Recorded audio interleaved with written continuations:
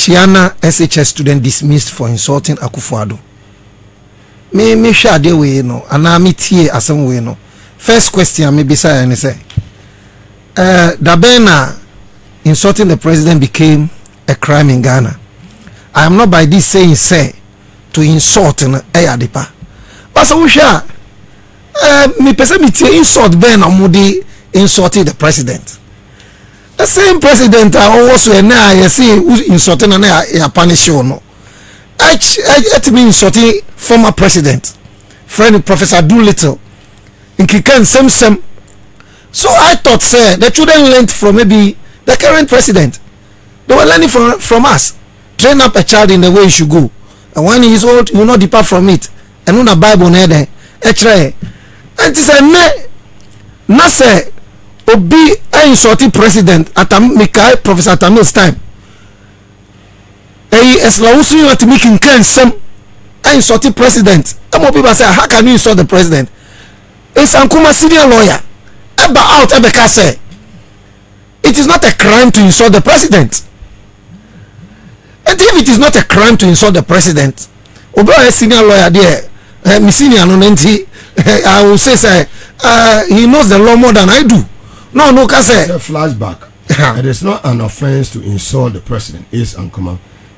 Tuesday, 11th August 2020.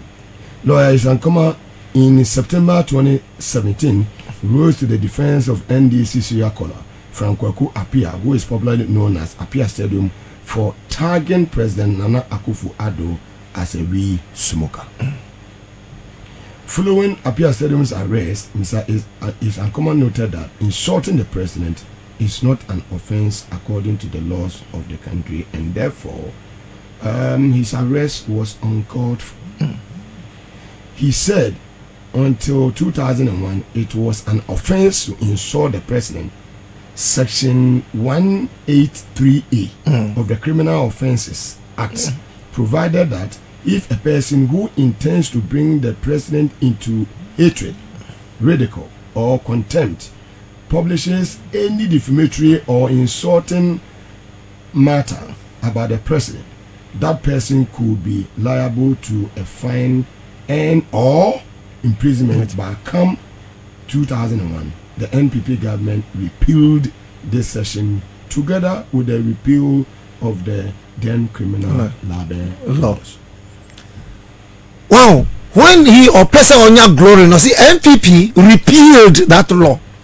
Law now NPP government repealing, you know, and then we are going. So the arrest of those children now must say on my insulted president, and I think the arrest was unlawful, and their dismissal was unlawful because it is not an offense.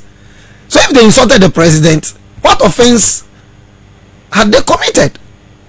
Any question was say bisa. Wow, say in painful eti on my because of their political gains. No more kikan some and some more can no more kikan because they will benefit from it. Now say there is a change. No be swear then they should think say Ghanaians are stupid to sit down and clap for them. I think that those students must be, yes, they could be warned. So it's not good to say those things about the president, and then they will be brought to what caution. But to dismiss them, whilst the constitution provides that no child should be what deprived of what education. Which part of the code of conduct and our laws are what GES when to say if you insult the president should be dismissed? I believe that and it was not even, the decision was not even taken by the institution, the school. It was taken by the GES. I think that whoever took that decision maybe is trying to show say or Bojumama president, you know, maybe trying to catch the attention of the president. And I think that the president, being a lawyer, a senior lawyer for that matter, and a human rights advocate upon which he wrote to become the president, should come out to say the students should go back to school, they should be reinstated.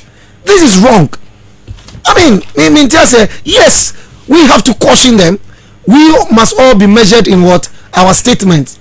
But when it is about politics, I want to hear insult. What even is the insult? I almost say the people insulted the president. now. So I think that, I mean, that the decision was too harsh. In fact, it is uncalled for.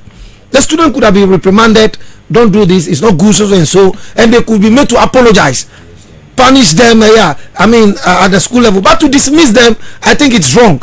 You have taken their rights away from them, their right toward education. I think it is very bad, and I will not support that, because it is not an offense to insult the president. If it is not an offense, on what basis are you punishing them?